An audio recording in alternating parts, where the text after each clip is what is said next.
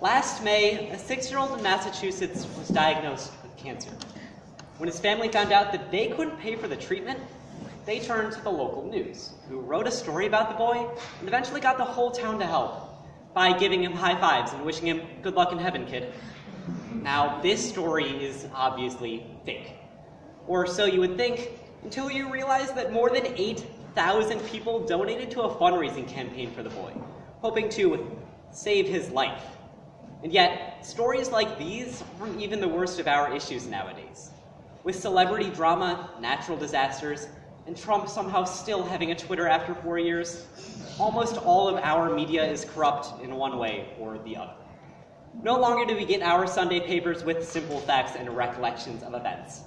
Rather, we consume our media from sources like Twitter, YouTube, Facebook, and TV. And when we are always consuming, there are bound to be a few errors.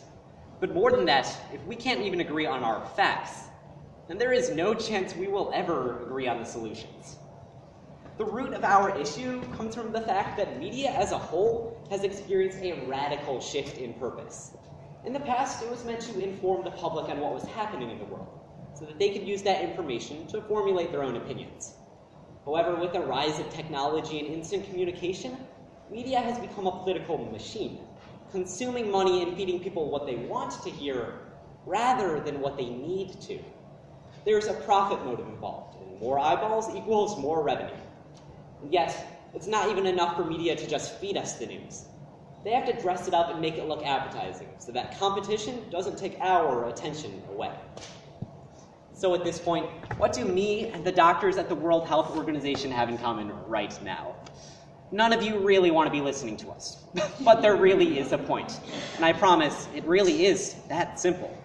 To compensate for this inevitable rise in competition, media outlets had to focus more on getting attention rather than producing quality content, which explains why legitimate organizations have no chance. And at the end of all of this, well, quite simply, Twitter, clickbait, and as our president loves to rant about, fake news. Instead of learning about things that actually matter, we get headlines like coronavirus has killed 99% of the world population. Despite what we might consider common sense, people click on these stories, read them, believe them, and then spread them to other people they know. I mean, take the most widely spread Facebook headline of 2018. Trump's grandfather was a pimp and tax evader. His father was a member of the KKK. The issues with this story are clear. A group mistakenly confused our president with his father and grandfather. And yet,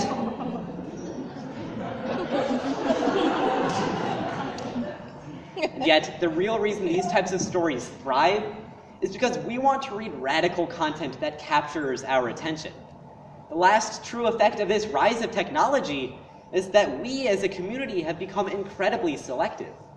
It's very attractive to be able to read whatever we want, whenever we want, in whatever method we find most enjoyable. But you know what else is incredibly attractive and not scared of trying? Fake news. And so, our media outlets can't just rely on absurd headlines and crazy stories. They have to rely on our more controversial natures. They rely on our political and moral views. Take Fox News. Almost everyone knows that Fox is strongly right-aligned, tailoring their content to a conservative demographic and producing content critical towards the left. Meanwhile, on the other side, we have MSNBC, which does almost the exact same thing, but to a completely different audience. This manipulation and divide in what should be simple facts has two alarming effects. First, the middle ground has been eradicated. And second, news outlets are focused more on convincing rather than actually educating. But first, there is no middle ground for us to debate anymore. Take something as hot as gun control. We hear endless praise for yay guns or boo guns, but guns is left in no man's land that is rarely explored ever, if at all.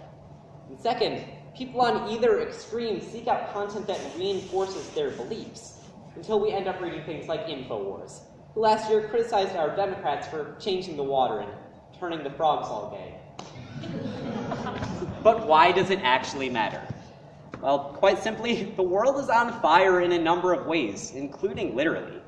When faced with massive issues such as climate change, political scandals, or even selecting a new president, This type of media poses a major threat. If we don't know how bad the Australian bushfires are, or what's happening in the Middle East, there is no chance we can help to solve the problem.